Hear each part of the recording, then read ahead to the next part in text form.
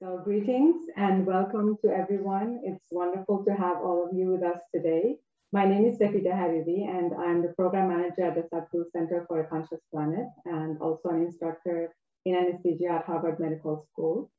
We're very happy to welcome you to the Sadhguru Center Speaker Series today, where we present lectures and discussions highlighting the research and explorations of our multidisciplinary community of scientists, global experts, and thought leaders.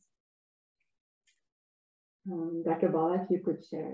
So for those of you who are joining us for the first time, the Sadhguru Center for a Conscious Planet is a multidisciplinary research center based at Department of Anesthesia, Critical Care, and Pain Medicine at Beth Deaconess Medical Center, which is a Harvard affiliate hospital.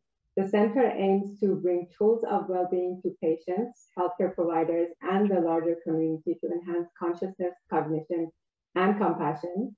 And our work is at the nexus of research, education, and outreach.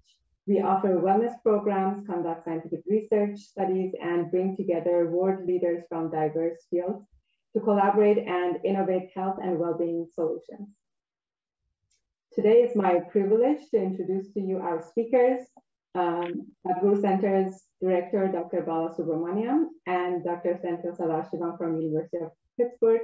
They will be discussing the topic of investigating advanced meditation program to improve physical and mental health. A little bit about our speakers today.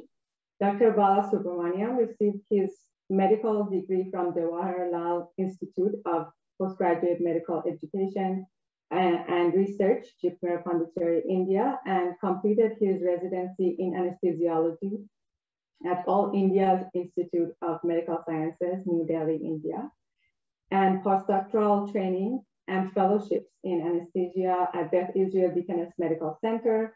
He also obtained a master's in public health from Harvard School of Public Health. And from 2014 to 2020, he served as the director of the Center for Anesthesia Research Excellence. In 2019, he was appointed as the very first incumbent of the Ellison G. Pierce Chair of Anesthesia at Beth Deaconess Medical Center. Dr. Subramaniam's research focuses on improving perioperative outcomes and more recently on the benefits of yoga and meditation practices on health outcomes and general well-being. In November 2020, he launched the Sadhguru Center for a Conscious Planet here at Beth Deaconess Medical Center. And our other speaker, Dr. Senthil Sadasivam, he began his medical training at Thanjavur Medical College in India. He completed his anesthesiology residencies at All India Institute of Medical Sciences and Beth Deaconess Medical Center, Harvard Medical School. He is currently the Executive Vice Chair for Clinical Quality, Patient Safety, and Clinical Research, also Director of Perioperative Research and Director of Perioperative Genomics Program. He's also a professor at the University of Pittsburgh. His research interests are in pain management, human well-being, and spirituality. Thank you so much, Senthil and Bala, for joining us, and please take it away. Thank you, Sapire. Namaskaram. Thank you, Sapire. Namaskaram, everyone, and thank you for joining this exciting program. And it's actually great to talk to Senthil at a professional level. He has been my friend of almost 25 years. It brings a lot more joy when you can combine profession with passion. We'll spend the next 40 minutes or so talking about the Samyama study that was done, I think, in 2018 at the III that was fortunate to take part with you as the lead in Senthil. So in the Sadhguru Center for Conscious Planet that I'm privileged to start, basically we're trying to combine spirituality and science and trying to bring them closer. They have a lot to offer each other, and spiritually experiential and can be in leaps and bounds, whereas science is more incremental and methodical. So for those in the audience who are not aware of what Samyama is, here you go. I think most of you know what Samyama is. And Sadhguru often talks about Samyama as a day complete silence program with long hours of meditation. It provides the possibility for individuals to free themselves from the bonds of karma and purify the system, opening them up to subtler realms of experience. The program presents the potential for participants to reach heightened levels of consciousness and experience explosive states of meditativeness in the presence of Sadhguru. This has been the most significant thing I've done ever, says Austin Nashville. All these days, I only read about peace or saw people talking about peace, but I actually felt peace only here, says Khalilur Rahman from Coimbatore. Samyama for me made me look much deeper in so many aspects, says Aparna from USA. So, I've been fortunate to take part in this program at least twice as a participant, and that really left me dumbfounded and actually made me a little bit more confident to talk about things because it is such an experiential program. So here we want to just take you through the study a little bit and give the context of what was done. So we're lucky to also and privileged to share that this paper was recently accepted in Frontiers in Psychology, called Isha Yoga Practices and Participation in Samyama Program are associated with reduced hemoglobin A1C and systemic inflammation, improved lipid profile, short-term and sustained improvement in mental health. This was a prospective observational study of meditators. It's a very large body of people. And you can see this was a collaborative study, and Senthil was the lead investigator. He was very kind with his time, with his funding, and also design, getting the IRB approval, and went far and above beyond anyone's expectations to orchestrate this study. And Suresh is a physician who's become a full-time volunteer now. He's a surgeon from Kentucky. Raj Matri is an ophthalmologist from Indiana. Amy Williams, psychologist. Ramana is a PhD postdoc in Indiana. Sepide is a PhD here. Mayur, PhD from Berkeley. Dhanashree from Senthil's research coordinator. Sangeet, an intensivist from Indiana. Senthil is an anesthesiologist in Indiana. And we have statisticians, Chitra from radiology. Janal is a writing specialist from Indiana. Tracy Chang, Rutgers, psychologist, and myself. So we'll talk a little bit more about this study. Senthil, what motivated you to do the study? And, can you give a little bit insight into the motivation, the funding, and your vision for doing this very large study? Thank you, Bala. And I've been doing meditation for 6-7 years now. And when I did the BSP and Shambhavi, I then always wanted to go deeper. This is a great opportunity, not only to participate in Samyama and also study it. I'm a researcher myself. I do other research besides the spirituality research. And for physicians, to show objective evidence is important. And we know meditation and the spirituality is non-physical, but it has significant body benefits and mind benefits. To show physicians and the scientific community that there are objective physiological benefits to body and mind, we needed a study. And so we were able to do this with Sadhguru's blessings. Everything fell in place rapidly. We were able to design the study. All the people who Bala mentioned were able to get this study designed within record time, 1 week. And typically IRB takes 2 months to review and approve. We were able to get it done in 8 days, right in time for just before the Samyama preparation. As you know, the Samyama is only 8-day program, but it proceeds with at least 2 months of preparation. So this is a timeline. And so I will go through that. And before that, I wanted to say what motivated me. And I was blown away by many meditation programs, was never so happy in my life. So I was with BSP program. Then if BSP was so good, and I thought Samyama will be even better, and a lot of meditation programs, and we wanted to study that. So before the Samyama study, we did study the BSP program, and we showed for first time the happiness people experience after BSP is from endocannabinoid. It's an anandamide, is the major endocannabinoid, which was released significantly, almost 2 to 3-fold higher in BSP participants compared to their own baseline before the BSP program. Then also it was associated with a significant reduction in anxiety and depression. And we wanted to take the research to the next level. And as you know, the Samyama program was organized in April 2018. And people from the US and other countries participated. And we were able to do this study and collect samples throughout the US and do brain scans throughout the US and collect other samples, including genetic samples, microbiome samples. It's a big organization. I do NIH research. It will take close to $3 million to do it. Fortunately, we were able to do for $500,000. And with also with III's support and Sadhguru's blessings. We'll get into the study. So you can see this program, the Samyama program was in April 2018 and the first week of April. And the pre-program was the 2 months before that. Then we had to do everything, including the IRB approval and the study design and reaching out to people to collect blood samples at their own home settings. So we were able to do that quickly within a month or so, or less than a month. Then the pre-program, as you know, for participating in Samyama, you have to have at least participated in all 4 programs, starting with Shambhavi, Shunya, BSP, and Yogasanas.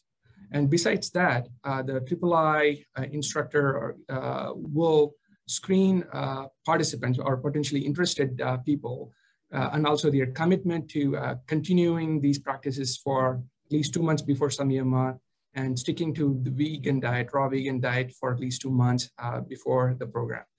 So after we got buy-in from III, and we got the list of Samyama participants from III. And then we shared our invitation letter to participate in the research with all the participants. And also, not only we invited the participants to participate in the study, it also invited their significant others from the same household to participate as a control group. And as you can see, many people, I think there were about 1,000 people who registered for Samyama 2 months before the program. And we were able to reach out to almost all of them with our surveys. So we have 4 time points. So I think we not only did blood samples and MRI studies, we also did psychological survey, how they felt about their anxiety, depression, joy, vitality. We'll go into that detail. So that's a time point 1. We did the Survey Monkey survey, asking 20-30 minutes worth of questions. We used validated surveys, psychological surveys at 4 different time points. The time point 1 was 2 months before the program. And the time point 2, you can see here on March 31st, that's 1 week before the Samyama program. Then time point 3 was immediately after Samyama program, within a week after Samyama program. Then the last time point was time point 4, which was 3 months after the Samyama program. So this is a very longitudinal study, prospectively designed. So you can see that the span was almost 30 weeks and almost half a year, the whole year of 2018. So 2018, the first half of the year, we were collecting data over different time points. This is the largest study of meditators and involving multiple states in the US and also multiple countries. The survey was open to throughout the participants from throughout the world. And so that's why we have more people participating in the survey. We were limited on the blood samples, not only because of the physical distance, also because of monetary funds. And we were able to get all these done in timely fashion because of all the volunteers we had throughout the country. And the volunteers, Isha volunteers at centers Sadhguru centers throughout the country, they were able to collect blood samples and send them to our labs in Indiana when I was there. Yeah, this is brilliant. You know, it's the largest study and a lot of funding coming from your lab, and mostly the collaborators and also the meditators who not only took part in the study, but also orchestrated the sample delivery and all of that. It's just a huge blessing for us to do it. It's impressive to have this large study with many more offshoots to come out of this. So we can talk about, you know, what else is coming from this study. So I just wanted to, you know, look at this table of, you know, whatever you told, just look at go through the samples and the number of patient, you know, participants who were there when you started off and how we ended up with the number later on. Okay. You want to just briefly talk about the numbers? Yeah. So we started with the enrollment at time point 1, which is 2 months before the preparation. You can see there were almost 1,045 Samyama participants who are registered for the program. Once they registered, III shared the list, mainly the email and the name. So we were able to reach out to all the participants to see whether they're interested in research, mainly to show that this program's ability to improve physical benefits and provide mental benefits. So almost everyone was interested, and we had a lot of positive comments. So you can see there are 2 groups. One is the actual Samyama participants. Then also some of the participants, Samyama participants, meditators, were able to recruit their significant others from the household. So we started with the 1,045 Samyama participants and 126 household controls, wives or husbands or significant others in the same household. So we assigned them to 2 groups. The group on the left is all meditators, group on the right is all controls. The controls are non-meditators, and so they did not participate in any meditation or Samyama program or any other major meditation program. And so we did the time point 1, which is called T1, the initial survey. And so we included surveys for depression, anxiety, and also positive behaviors, including joy, mindfulness, focus. So we were able to collect that with the SurveyMonkey. So even though we sent for the invited all 1,000+ people, we got almost 75% response, positive response.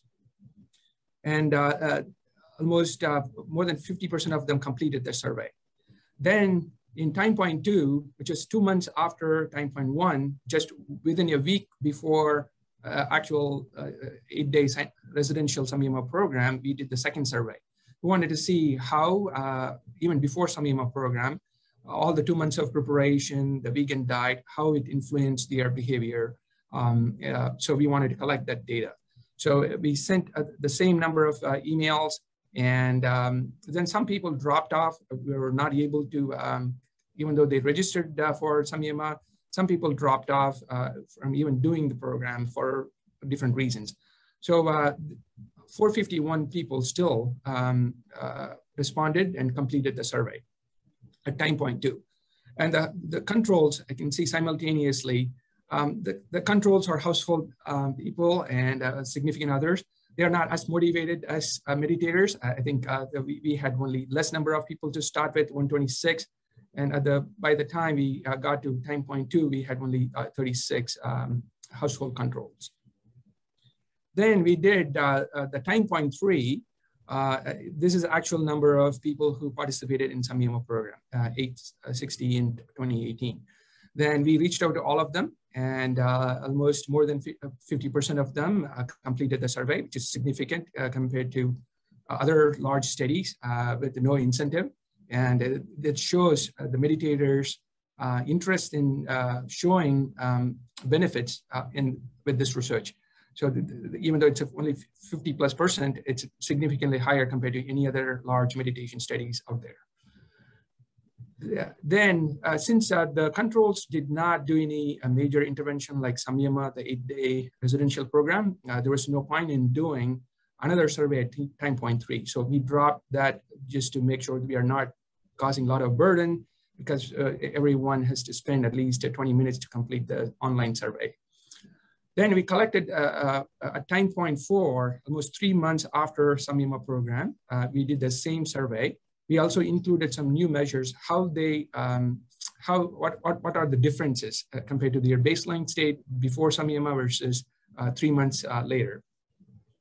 And I think except 2 people, we were able to reach out to almost everyone. And as you can see, almost 1/3 of participants still responded and completed the survey. And at time point 4, we had only 15 controls. We were limited by their willingness to complete the survey and their time. And also the IRB did not allow us to repeatedly remind them. So we had some limitations, how many times we can remind the participants and their controls. So it's another thing I just want to say that, even for meditators, taking the level of participation like Samyama, we had a very good response, 286, in any survey literature is great, but still, if people would have participated more in just filling up these surveys, you would have had 100% participation. So which we are also repeatedly finding in other studies where even the best motivated meditator can drop off the study. And that makes it really difficult for us to, have all the data that we need. But still, we have so many people, like 300 people, that's a lot. Even the 300 is probably the largest study we have ever done. So this is a significant number of meditators. Then if you go to the analysis part, and we want to analyze the Samyama meditators who had data at all 4 time points. Even if one meditator missed out one of the time points, say time point 3 or time point 4, we did not include them in the analysis. We wanted to keep the Samyama meditator as his or her own control. We wanted to see how everyone progressed over 4 different time points.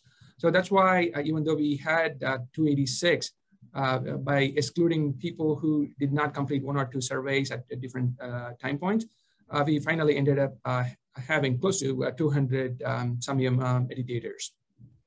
This also creates the problem of missing data, right? And so for publication makes it really difficult, as reviewers will ask you for missing data.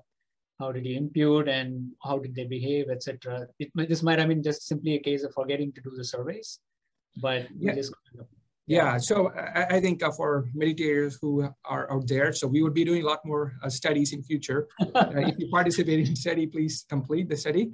And this is the tip of the iceberg. What I'm saying is this is a representative of all the meditators. Even though they dropped out, that doesn't mean they didn't have the benefits. Probably for some reason or other, they were busy, or they didn't get the email, or didn't open, or into spam. They did not complete the survey for some reason. But all the findings we had shows that it's applicable to all the meditators, and it is reflective of the whole program and the benefit it offered to all the participants.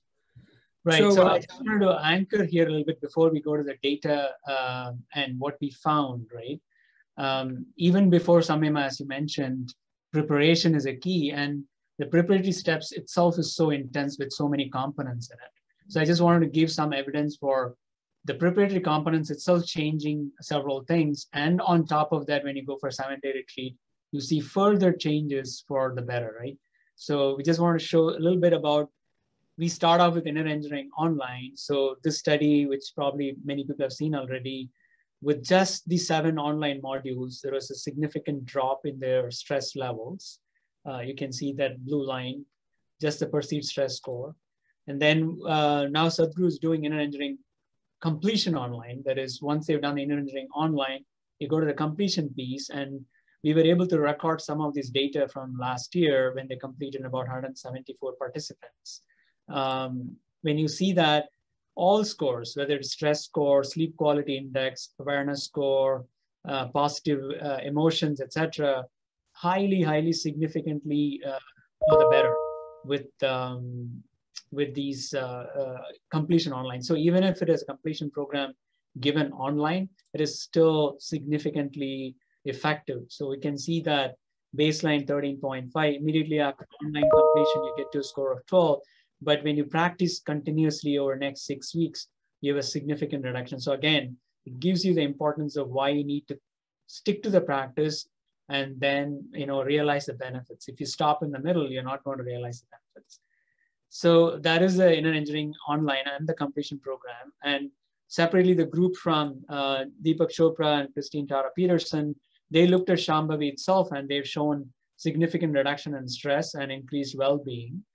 So optimum practice times is at least 6 times a week. So it's important to stick to your practices. This is what Senthil referred to. This was the first study he did. He led with other collaborators, where he was able to show with the BSP program that the depression levels were significantly low right after the BSP. Anxiety levels were significantly low. And this was probably mediated by increased anandamide levels. This is all straight from his paper. And BDNF levels were also higher. And then another integral part of preparation is the Shunya meditation. So separate group which looked at Shunya meditation with Himalayan yoga and also Vipassana. They were able to show that increased gamma power in this patient, which is associated with more learning and executive control networks. So it seems like regular Shunya practices also helps independent of all these things that we talked about. And last year, when we looked at regular Isha Yoga practitioners, right? So it's a very complicated study design, but just to let you know that we looked at all participants from all around US, dominated by Northeast Texas and California, the major participants. Everybody, almost over 18 to 20 weeks of COVID, when even before the vaccination came, always, look at this green line, always the regular practitioners of inner engineering techniques, whether Shambhavi or more than that, always had the lowest level of stress. We are talking about 5,000 inner engineering participants. That's really the largest number compared to age, gender, and zip code, especially at baseline, 2,500 controls who never had any yoga. They had the higher levels of perceived stress scale. Even a simple Simakriya practice seemed to benefit them. Same story for the well-being. So it's very important to stick to the practices and carry on with that. So let's just switch back to the Samyama results, and I'll allow Senthil to talk about the baseline demographics and other findings that we have. Go ahead, Senthil.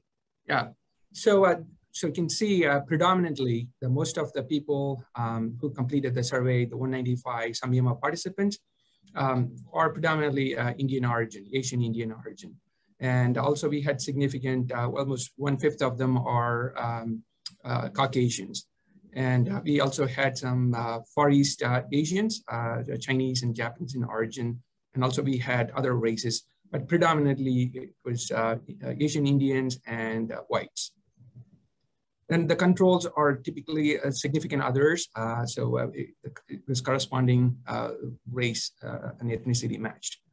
So we had almost equal number of males and females, almost 50-50%, 55-45. And you can see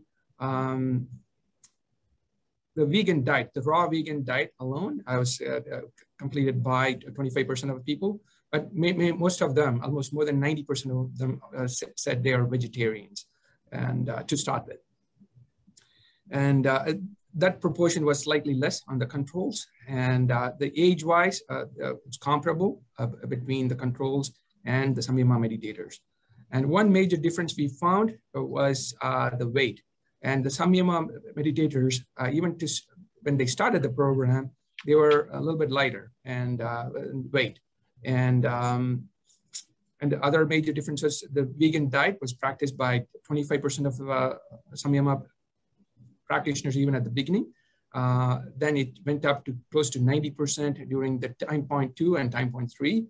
Time point 3 was almost 100% during the Samyama program. Everyone was given only the vegan food. Compared to that, the controls, only 7% were vegans. Well, I'm going to go to the next slide. So here we show the mental health benefit. So Bala talked about inner engineering online, a BSP program, Shunya program making differences.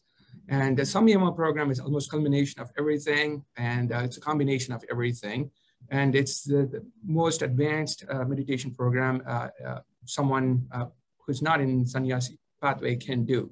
So we wanted to see the benefits, and you can see this is almost unheard of, and almost 50% reduction in depression and anxiety without any medications and without any adverse effects. So only the benefit, which is almost unheard of even with any other meditation program. So we can see there are two lines. People who had almost no depression to start with stayed low. And you can see at time point 3, which is the post-interventionist immediately after Samyama program, they had the lowest depression score right after Samyama. And even at time point 4, it was below the baseline. And but other line, the black line on the top, those are the Samyama participants who reported significant clinical depression to start with. Any score above 10 is clinically significant depression that would need medication treatment. And we can see even just 2 months of preparatory practices, and that decreased the score significantly. And the Samyama program further decreased to the lowest level possible. And these patients, not patients, these Samyama participants continue to have lower depression scores compared to where they started before the Samyama program. That's pretty significant. Even medications, the antidepressants don't achieve this kind of results. And the same is true for anxiety. And those, the bottom figure on the left side, the red line is those who did not have significant anxiety to start with. Even they had lowest anxiety scores immediately after Samyama. And those who reported clinical anxiety needing almost medications, but these were not on medications, you can see their anxiety significantly reduced with preparation, further decreased after Samyama program, almost stayed low throughout even at 3 months after program. So this is on the left side is all on the negative emotions, anxiety, depression. On the right side, we have positive emotions, including mindfulness, joy, vitality, and resilience. You can see all positive emotions increased over time, and with the preparation and with Samyama program, everything increased. And there was some drop off. Some people, some of the meditators stopped practicing Samyama, but they never came back to the baseline. And you can see the joy, even after 3 months after the Samyama program, continued to increase. One of the reasons is the endocannabinoids are released. There is a genetic programming, and also expression of anandamide increases over time. So that can explain continued increase in joy and happiness in the meditators. Want to go to the next slide, Bala? Yeah. I also want to say that, you know, even though we thought these are the places where we make a difference, there may be other benefits that we are not measuring, that there may be other benefits that we don't know how to measure. And so from what we know from this kind of research, probably this is what made the most sense. Yeah, this spirituality we cannot measure. It's non-physical. There's no measure for measuring spirituality. So that we went with the physiological that would reflect the body, and also the mental benefits. So they are reflective of spiritual benefits. Then also we went one step beyond to show objective evidence in blood. And we collected blood from almost 150 people from their home settings throughout the country with all the volunteers, each volunteer support. They gave a lot of their time and support for collecting blood samples and send these samples to us with all the centrifuge and everything. And I spoke with Suresh more than with my wife at the time, so because of all the coordination. So it was wonderful to have Suresh and everyone helping and supporting and coordinating for a large study like this with almost minimal amount of money. You can see that we measured hemoglobin levels and the hemoglobin A1C, which is reflective of how much sugar is bound to the hemoglobin. And it is a measure of even patients with the diabetes, that's indicator of their sugar control. Then we also measured the C-reactive protein, which is an indicator of systemic inflammation. Then we measured multiple lipids, including the good cholesterol, which is HDL, then bad cholesterol, LDL, then actual cholesterol, then triglycerides. You can see the meditators were on a raw vegan diet for 2 months. Here in the x-axis, we have time point 1, 2, 3, 4. And the y-axis is different parameters, different blood biomarkers. You can see the controls are in red color, and the participants are the Samyama meditators. You can see the Samyama meditators had a drop in hemoglobin. That is anticipated when someone is on a vegan diet. There is no vitamin B12 and other important vitamins to make a hemoglobin. They had a temporary drop in hemoglobin, and it increased significantly and came back to a normal level, or their baseline level at time point 3 immediately after Samyama. That stayed there. And on the other hand, the controls had a lower hemoglobin compared to the Samyama participants at time point 4, which was lower than when they started. And so I want to point out the benefits.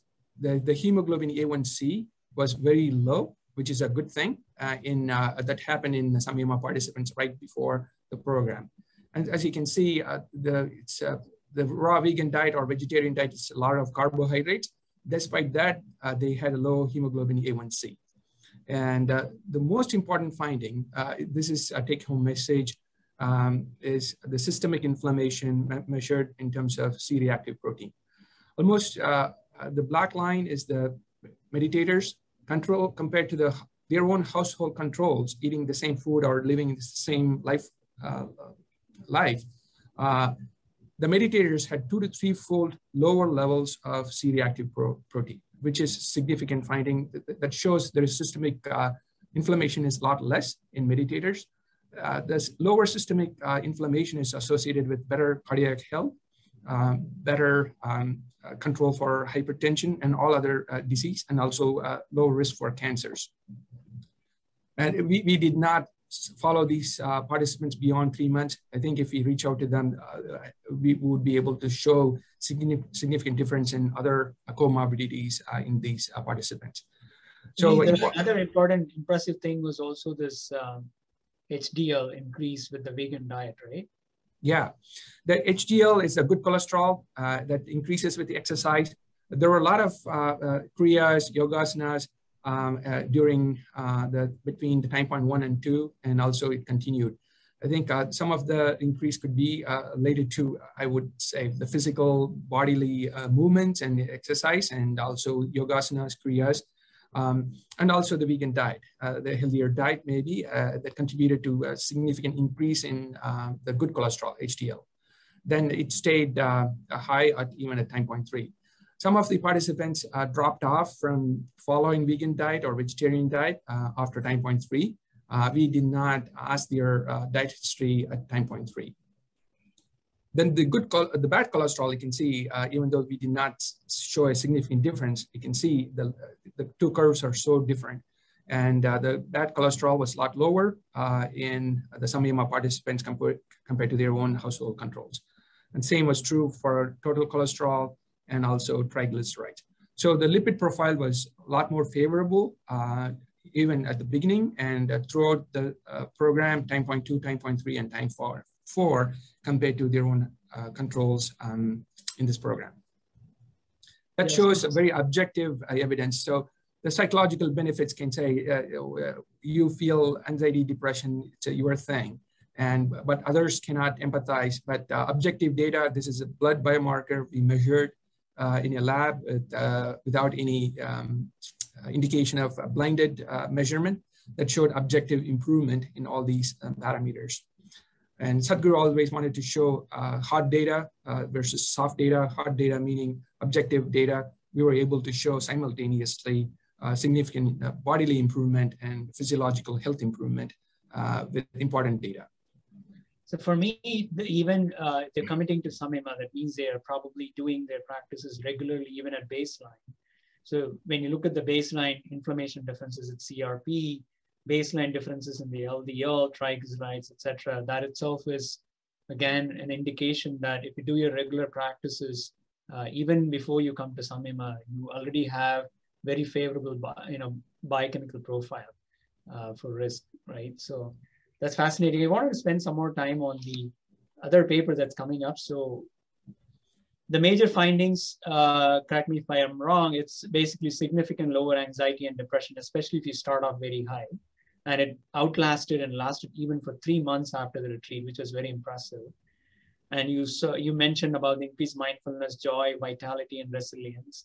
Objectively, you showed lower systemic inflammation, especially during COVID times. I think it's so important that you are starting off at a higher advantage when you have a low inflammation. Even if you get infected, you probably have a better outcome because to begin with, you had a better profile, higher HDL and the lower hemoglobin A1C that you mentioned.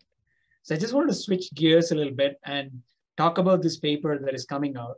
Samyama itself, I think, led to many other studies, right? Collecting the data. So this was a second study that came out from that work, again, led by Ramana, who's in your lab, and yourself as senior author, and Dhrupa, who's not a meditator, but from radiology, and Kestis from here, from Sadhguru Center, again, not a meditator. So it's nice to have these people who are not meditators, but working on this data and coming out with more objectivity to it. So do you want to just touch upon the findings that you had in this particular study that is just about to be released? It got accepted, about to be released from Fontiers, I think.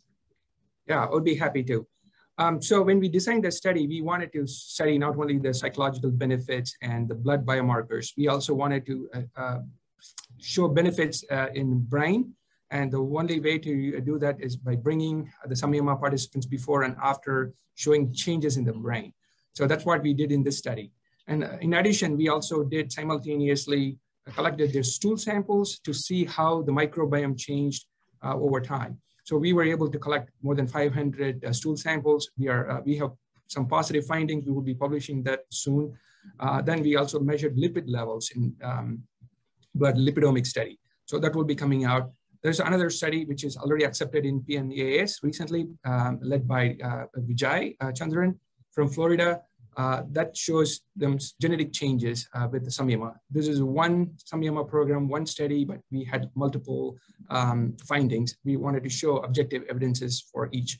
So in this particular brain MRI study, we recruited the Samyama participants who can travel to Indiana before and after Samyama program on their own without any compensation for visiting Indiana University Radiology Lab, where we were able to scan them.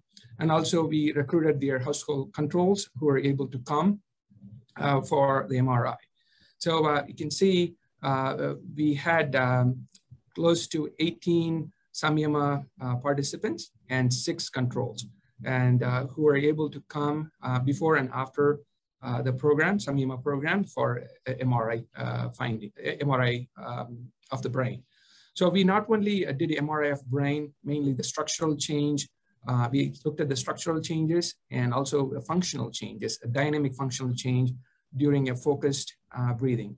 That's a task-oriented, and I'm not a radiologist. My wife is a radiologist who's part of the study. So we had some smart people who were able to help with the design. Chitra Ram was one of the radiologists who contributed to the design part.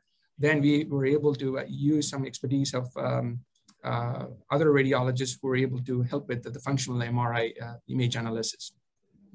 So from what I gathered from your study was just to translate it to novices like us with MRI, basically you said that the meditators, once they undergo the Samyama program, they can have a complete dynamic control over every portions of their attention, right? Basically, yeah.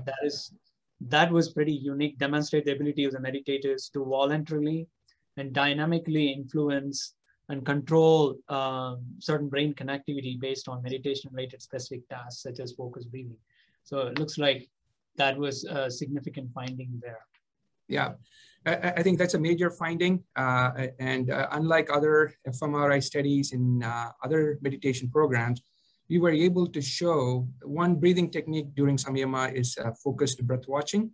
And during that program, the meditators were able to control the functional activity of the brain. So I think that activity shows their focus. They can intently focus and concentrate on things while improving their cognitive ability, executive ability, and mindfulness. So we saw increased inter-region connectivity, and also during the focused breathing, there was decreased activity. They are able to shut down the brain when they were focusing on breathing. So that's very important, and none of the other MRI studies in meditators have shown that. So yeah, it's like increased cortical executive network function, ability to focus, and again, Sadhguru keeps talking about attention as a major thing in all these programs. If you can do that indiscriminately, attention towards everything, then that is something really great. And we saw that with this kind of, even though it was a small study, but with committed volunteers who participated in it, showing that kind of, paves way for larger studies to come. And one more point about it. So we not only showed the brain changes, we also showed that the brain changes were correlating with their mindfulness and attentiveness. So which is important. Right. Those who also had a higher mindfulness awareness scale, they are the ones who showed this dynamic connectivity. Great. Now this is wonderful, and we are hoping that Vijay will probably come up with this from University of Florida. Will have his paper on the genetic work that he has done. So we won't release anything more than that.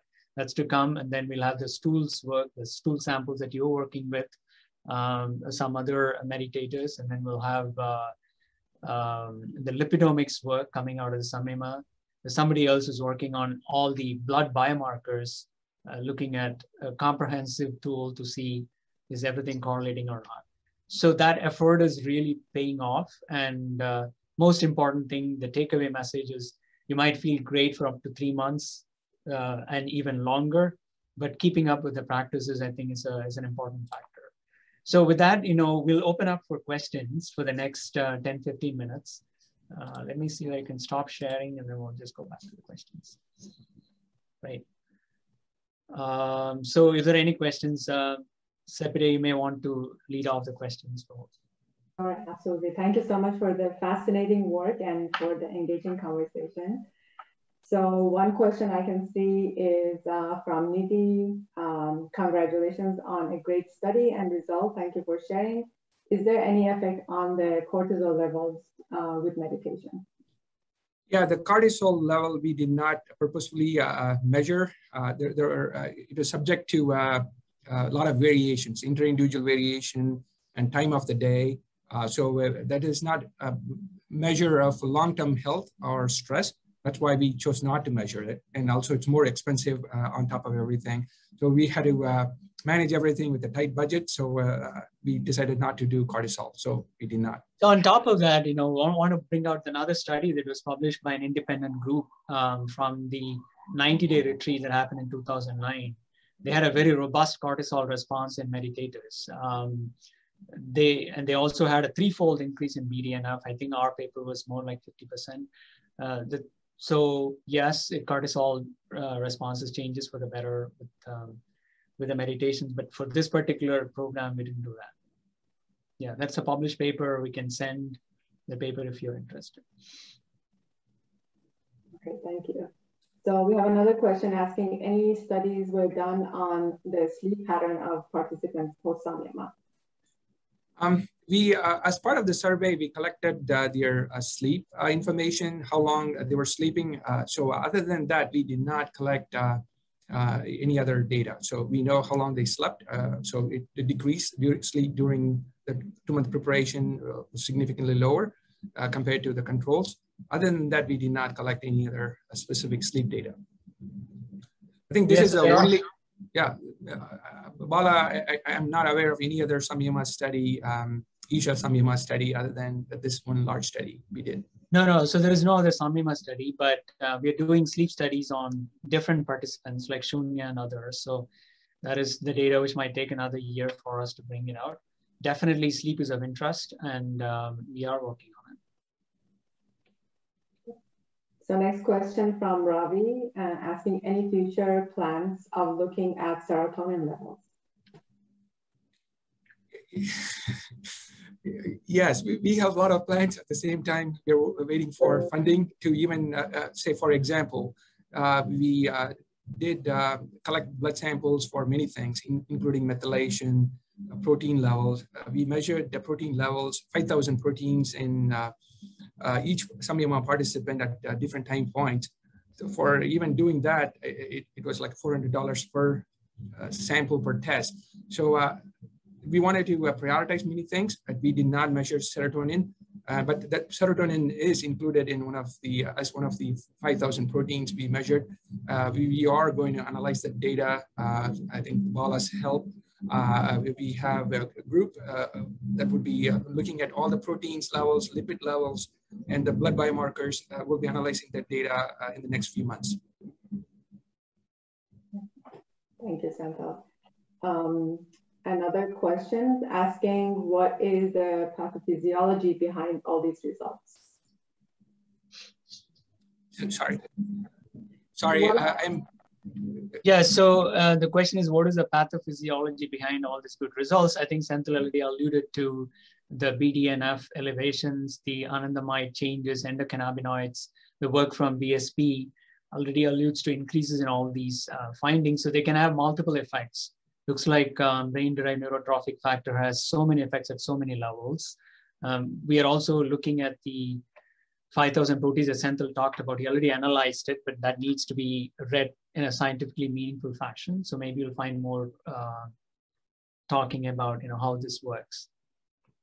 Yeah, the very first step was not the mechanistic aspect of it. We wanted to show the physical benefits, mental benefits, so that the whole humanity can take advantage of meditations. And then we would be analyzing the mechanistic aspects, how it changes, and even why some BSP participant was so happy and other person was happy, but not as happy as other. What are the genetic variations that is contributing to different anandamide levels? So we are looking at that as well. So we wanted to, the first purpose was to show the benefits to people so that everyone can take advantage of it objectively. And the second aspect is looking at the mechanisms, which we are looking at now. We'll be able to share that data hopefully in 2022. Right. So for Pavani's question, I think talking about beyond CRP and autoimmune diseases or melatonin, etc. Not specifically that, but wait to see this genetic study. It's coming very, very soon. And also among the 5,000 proteins, it includes the inflammatory pathway proteins also. We may or may not find anything there, but that is being done. Any studies on effect of these meditations on heart patients or any digestive disorders? So there is a meditator in Mayo Clinic who is working on patients post-heart attack and looking at rehabilitation in them. So that study might show some benefits. So that is in the works. Digestive disorders, especially irritable bowel syndrome. One of the participants in this call is actually taking part in that particular study. It's in planning stages. So we might get to see more of those. Any chance of collaborating with other institutes for fMRI or MEG? For sure, yes. Please write to us, and we're always open to collaborations. Senthil and our team, and there are other people who are interested in fMRI studies for sure. And also we are looking at the microbiome, and that may lead to additional insight into how the microbiome changes and offers mental benefits and other health benefits. We have analyzed the data that would be out in next year as well. So there are a couple of questions we missed. I think one was, what is the percentage of Samyama participants who start at time 1 with high anxiety and depression? Do you know that number? You're muted, Senthil, you're muted. Sorry. Out of the 195 patients, more than 10% had, I think 18 had high anxiety, clinical, 18 or so had high clinical anxiety scores, and about 15 or so had high clinical anxiety scores. So almost 10% of them started with high depression and high anxiety, needing almost medication, but they were not on medication. Right. Another question from Babesh is whether any sharings from participants if they recovered from any chronic ailments post-Samyama. Yes, we had a lot of subjective information. We had the survey monkey designed for that. Many people reported there are so many health benefits, but we were not able to combine everything. We had only 195 participants to compare.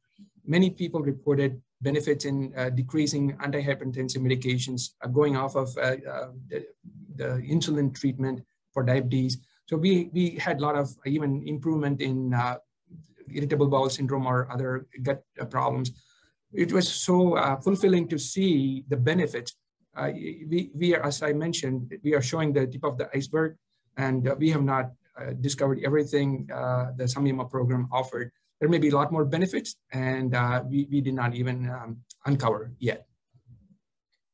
So yeah, Sadhguru often talks about Samyama program is something where you experientially realize I'm not the body, I'm not the mind, which you start with Isha Kriya, right? It's the same thing, go full circle, do all this and come back to the simple meditation, Isha Kriya, and say it's the same thing that you're trying to do.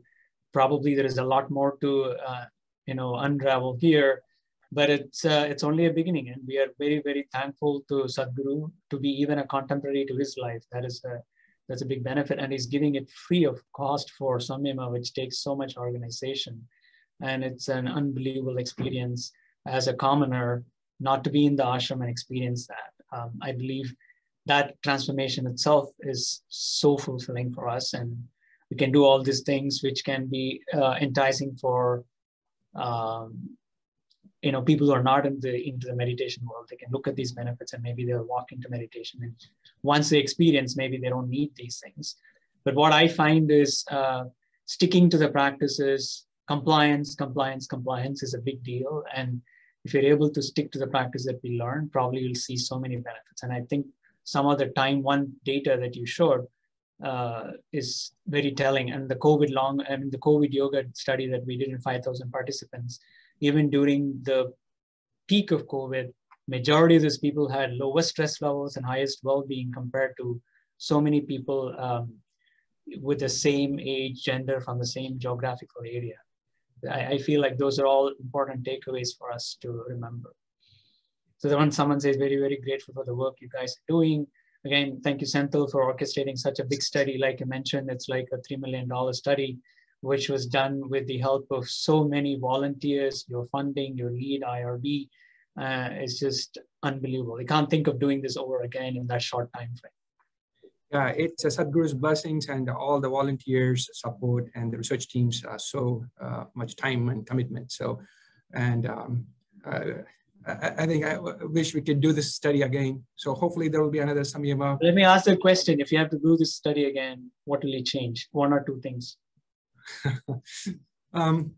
Definitely, we can learn from our experience. And so we were, depending on the volunteers who did not have any experience, who collected the blood samples and other things. And so there are so many things. I don't want to take too much time. We would definitely do with funding, and so that we can do justice to this program, because we are not covering even small portion of it. Even though it's a large study, we have done a lot of things. We have uncovered probably a small part of it. It's all the benefits. And we don't even know what we are missing out. If you look at the logically, we are missing out a lot of things. We cannot measure the spirituality, spiritual benefits. So there's a lot to come. So we'll think about how to design a better study when there is next Samyama in the US. Yeah, again, Sapire, thank you so much for all this. Do you have a question? Sorry. I see one common question, especially from our YouTube audience, asking how they can participate in our study. Bala, you want to go for that? So how can we participate in which one? Upcoming studies. Yeah, so if it is from the US, keep an eye for emails coming from III advertising our studies, and especially a lot more studies are being planned from Sadhguru Center. We almost have 12 studies that are planned to come in this year or next. we really want people to stick to the practices, definitely respond to the surveys, and definitely, participate and not just, taper off. Like even the most committed meditators sometimes just don't engage in it because they're so busy. But if you have to put out all these things, we need your help to finish these studies. So main ways to know is to look at Sadhguru Center, BADMC Sadhguru Center. We can, if someone can put that in the chat box, the web link, that'll be one place to look at. Another place is to look for emails from III to take part in it. We're also trying to form collaborations with several countries where they can have local people doing research, like India, specifically Nimans is going to start a large body of work soon. So, people who are in and around Karnataka can take part in it. There's another study that is going to come out of Pune looking at inflammation in various practices. So please take part in that. There are diabetic studies that are being done in a few other locations. So we are engaging in a lot more people, mainly encouraging them to do the studies on their own and just to be a catalyst to inspire them. Hopefully keep an eye and participate and be compliant with all the questionnaires. And if you have a criticism for us, hey, this is taking too much time, can you make it shorter? Please let us know, we'll adapt. Thank you so much. I know you have to go for another meeting. Thank you so much. I'll let Sepide finish. Thank you so much, Senthil and Bala, for such a wonderful conversation. And I would also like to thank all the collaborators, volunteers, and participants who made this study possible. And of course, above all, Sadhguru for making these tools available to all of us. And we're all looking forward to seeing more such studies to show the impact of these practices on well-being. I would also like to thank all of our wonderful audience who joined us from all different places around the globe, and also for supporting us in our work. We hope to see you in our next Speaker Series event on Wednesday, December 15th, for a talk by Dr. Michael Goldstein, a neurologist and sleep researcher at Beth, Deaconess Medical Center. To get more updates on future events and programs with the Sadhguru Center, we are posting in the chat the link that you can fill a form, and also our email address where you can stay in touch with us. And I hope you stay well, and thank you so much for joining us today. Thank you, Senthil, again. Thank you, Sepide. Thank you. Namaskaram.